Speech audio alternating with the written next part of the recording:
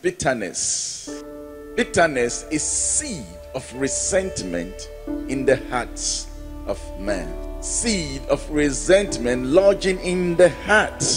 Now, when we are talking about resentment, we are talking about the feeling of displeasure at some act, some remark, at some person, regarded as causing injury or insult.